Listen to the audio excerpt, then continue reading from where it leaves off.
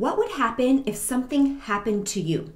Inside my dementia care club, I was talking to a Careblazer who asked me, what do I do? I'm elderly, I'm having a hard time walking, and I'm afraid that if I fell, my husband with dementia would not know what to do.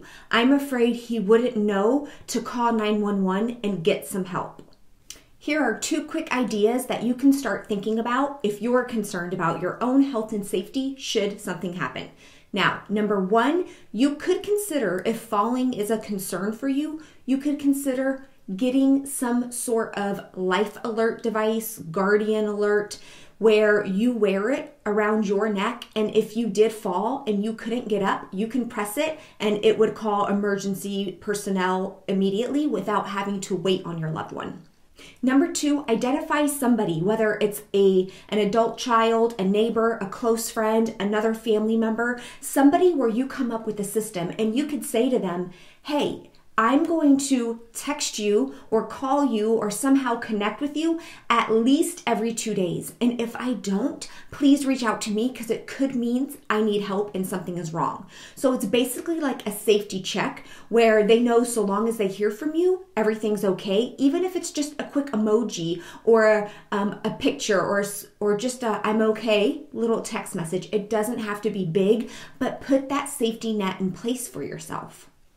Now, some of you might be thinking you don't really have anybody close to you that you can ask to do that. What I want to remind you is that this is like emergency planning. This is just like a safety net. It's not like this is something somebody's going to have to be doing something frequently. It's like a once in a while, one time only, hopefully never type of thing. So there is probably somebody in your life, even if it's a neighbor, where you could say, if you don't hear from me every 2 days, can you come by and knock on the door and check? And then for whoever you've identified, they can place a health and welfare check. Even if that person lives long distance, let's say they live out of state. For this Careblazer I was talking to, her adult children live out of state, and they can initiate a health and welfare check. A health and welfare check means the person calls the police authorities, lets them know their concern, lets them know, hey, this person is supposed to contact me every so few days.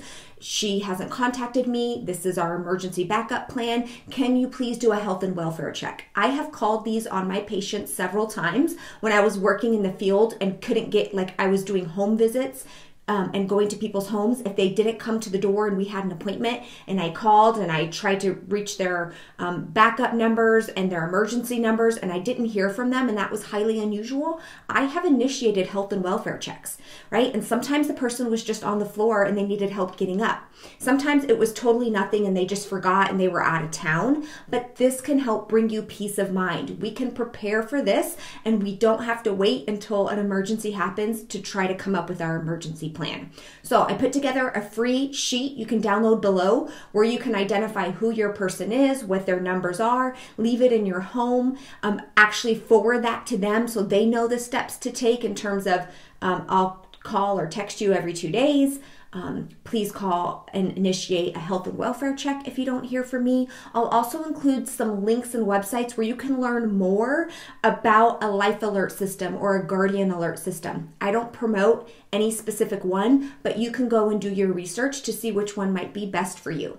I hope this helps you, Careblazer. Do you have an emergency plan in place like this? What are your thoughts? Also, make sure you join us for the Make Caregiving Easier 5-day experience. We get started on Monday. I don't want you to miss out. All you have to do is go to www.makecaregivingeasier.com. I'll see you there. Bye.